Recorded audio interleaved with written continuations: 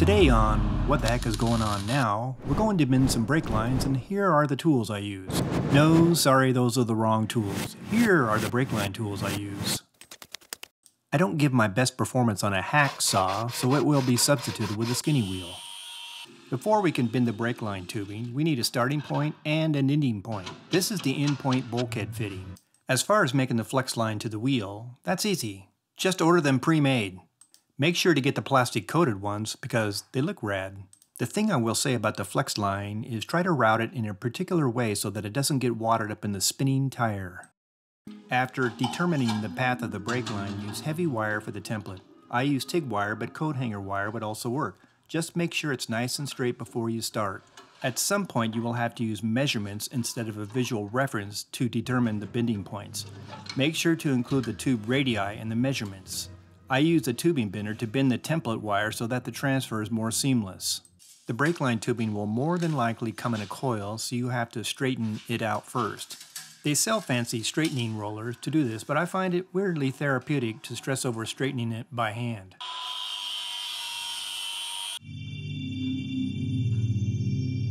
This shot isn't in order, but it shows the deburring process. I use a file for the outside. When you are done with the wire templates, you can simply transfer the pattern over to the brake line tubing. It's real important that you made the wire templates an exact fit with all the correct twists and bends. Spending the extra time on the wire templates to make them precise will give you less headaches later. The temptation is to rack it up and start bending, but it's been my experience that it's better to double or even triple check to make sure that you haven't made a mistake or gotten something backwards. You can and probably will make small adjustments later, but if you have completely botched a bend, there's no fixing it and you'll just have to start over.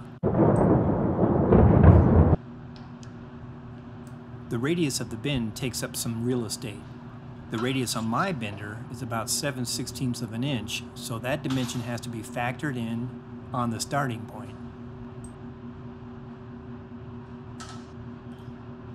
I only use AN or JIC double flare connections.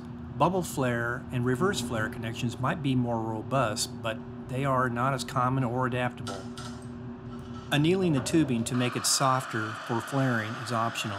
It seems to help make a better flare, especially on Dash 3 tubing, which is the only size I use for brakes. Put the tube sleeve in this way before you flare it. Drop some grease on the flaring cone to keep the stainless tubing from eating it up. I used the RIDGID brand flaring tool. It does a nice job and is not too ridiculously priced. I'll put an Amazon link in the description.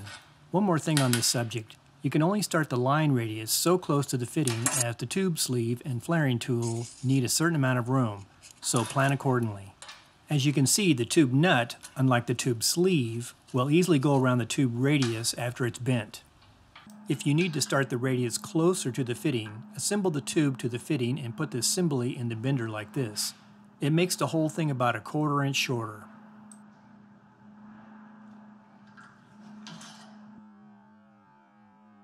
I do a progress check after each bend.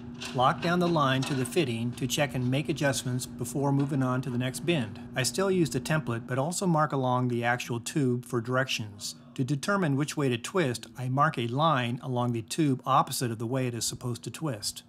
This mark is the final cut to size.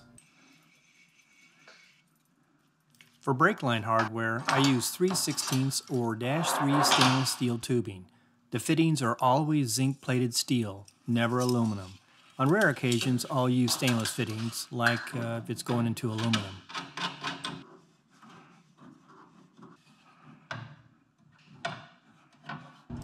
The passenger side is going to be a piece of cake. Now here is where I want the tubing to end up, so I have to start the bend 7/16 before this mark. Doing a clocking twist adjustment.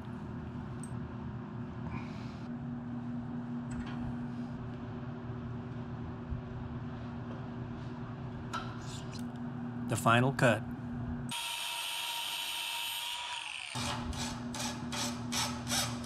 Oh man, super important. Make sure to clean out the line when you're done.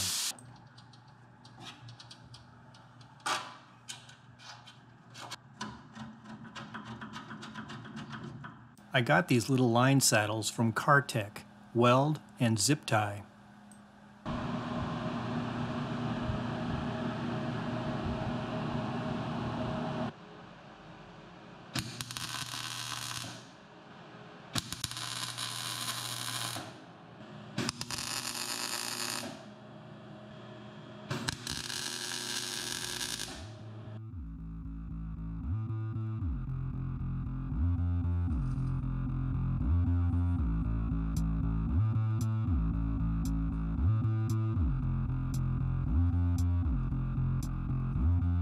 That's all there is to it.